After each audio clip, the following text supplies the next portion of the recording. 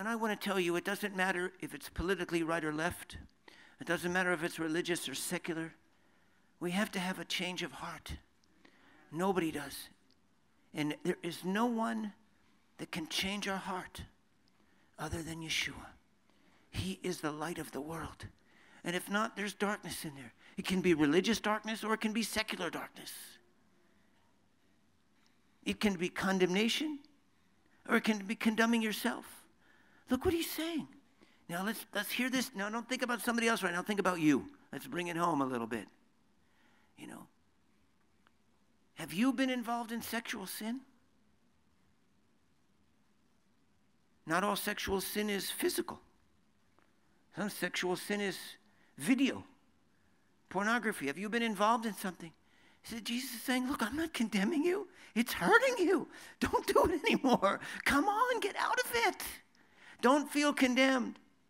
Don't get stuck in this. This is what a lot of people do, and this is what happens to a lot of women in the sex creed. They get stuck in this loop. Well, I'm no good. I've already blown it. I'm a piece of trash, so I might as well just go back to it again. And Jesus says, no, that's not who you are. You're my son. You're my daughter. Here, let me help you out of here. Let me give you life and light into your life. Let me help you out of here. You're not a piece of trash. Don't condemn yourself, and don't let anybody else condemn you. He said, I'm not here for condemnation. God is not here for condemnation. And we're not here for condemnation. We are here to help people and to give them hope. Just to tell people that they're sinning and don't give them a way to get out of sin isn't doing them any good. But he said, now here's the trick. He's not condoning sin. He's not condemning it. Condoning it, saying, well, I understand. Just go on. It's just the way it is. No, he's not saying that. He's saying, I don't condemn you and I don't condone it. I love you and I want to help you get out of this. There's a way out and I can help you. And that's why people like you and people like my daughter and others are reaching out to people and saying, look, we want to help you out of this. We're not here to condemn you. We want to give you a way out because we love you and we care. There's not an ounce of condemnation in our voice and in our hearts, but we're saying stop doing what's destroying your life and destroying those around you. Don't do it anymore. Come on, we've got a solution for you. That you've got to have a solution for someone. Just to tell them not to do it is not the way to come out. And Yeshua said, I have the light. I have the power. I have the righteousness. I have the spirit. I have the way to give you the positive energy, as our young people say, to get out of this situation.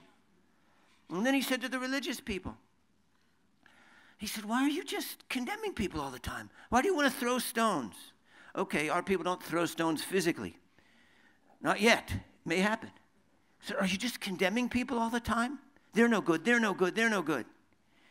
Is that just our religious leaders? No, is it? We all got that little guy with the stone on the inside. And you're looking around everybody else. Do you ever feel that tendency? You know what it's not just in me, is it? No, it's that little guy in there that's got the stone that's looking at everyone around you. He's no good, he's no good, he's no good. I'm better than everybody else. I'm righteous, everybody else is wrong. No, that's just... You think that's faith? That's just complaining. That's just condemnation. Hey, guys, cut it out. Cut it out right now in your life. Got any husbands and wives turn to one another and say, no. It's just not everybody. It's easy to see that somebody else is wrong. In our family, I'm always wrong, but that's a different family. But we can't just, there's something in us as believers, and we have to watch out for that. This is what this example of the religious people, well, we're religious too in that sense. It's almost like it's a little embarrassing, isn't it? But the more we're believers, I'm so mature in the faith. I've been walking with the Lord for so long. I know all of the Bible verses that I know what's wrong with everybody. And you just live in this world. It's all negative, It's just they're no good, then they're no good. And Jesus says, what about you? Maybe instead of looking at what's wrong with everybody else, we need to say, hey, what do I need to change? And put the stone down. Drop the stone, folks. Drop the stone and say what we have to have personal righteousness. And this is where we're stuck. Now, here, I want to bring it to an end here. And this is what we want to say to our people. Let me just summarize that, and then we'll conclude it. 2 more minutes here. The gospel of righteousness, first of all, is equal to men and women. No difference. We don't condemn women and let the men go free. Come on. We don't condemn people. We love people. We're giving them grace. But we don't condone sin. We don't say it's okay. We've got to say sin is wrong.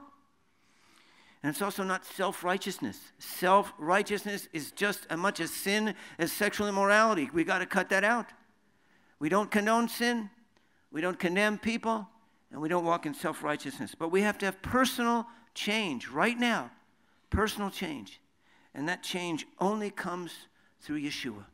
And we walk in that place of the balance of grace and judgment. We walk in that place of perfect righteousness. And Yeshua is the only solution. He is the light.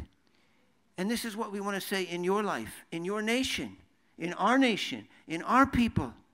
There's only one way out of this. We're stuck politically. We're stuck religiously. It's not going to work. And the whole world is that way. Look at what's going on in Hong Kong. Look at what's going on in Iran. Look at what's going on in Europe. Look what's going on in America, in Britain.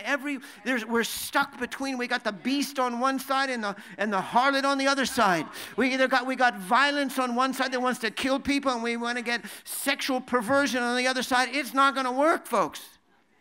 But we have to have the example of love and light and purity, and that only comes through Yeshua. And I want to pray this for you, and I also want you to pray this for our nation. Because our nation, with so much zeal, our nation is so zealous, but we're just crashing into one another. And the answer for our people, like it is for every people, is Yeshua said, I'm the light. I'm the way out of this. The way out of religious condemnation on the one side, and the way out of sexual perversion on the other side, and the way out of social corruption. You've got to have your heart changed. Any political system won't work if the people's hearts are corrupt. And any political system will work if people's hearts are right. And any way it'll work out. In any business, in any religious group, if people's hearts are right, it'll work out. And there's only one person that can change our hearts, and it's Yeshua. Hallelujah.